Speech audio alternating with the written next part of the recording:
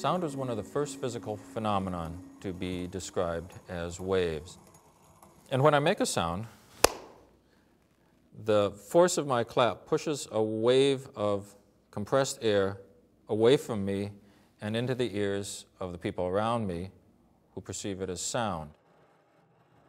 All sound is essentially a series of compression waves, each closely followed by a band of less compressed air, or rarefied air.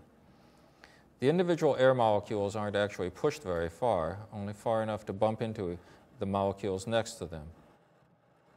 This model shows how the process works.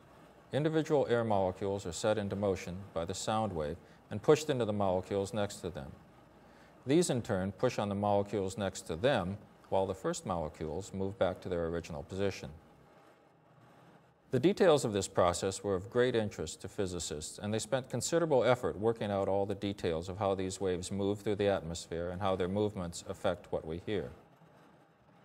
One of the ways they did this was projecting sections of lines on a rotating glass disc. The segments projected could be visualized as a line of individual air molecules being moved by sound waves coming from various directions.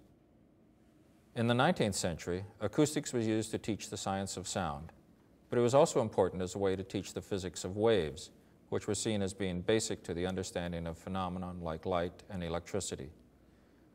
Unfortunately, sound waves are longitudinal waves, whereas light and electric waves are transverse.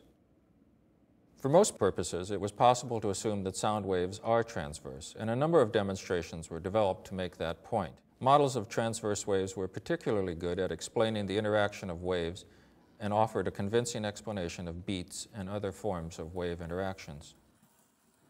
Although most acoustic phenomena can be explained with transverse waves, there were a few built-in problems. The main one was that transverse waves, such as light, can be polarized.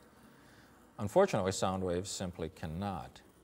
This was a minor problem and one that rarely came up in the classroom, but the fact that it was tolerated is an indication of how important the topic of waves was in the 19th century physics.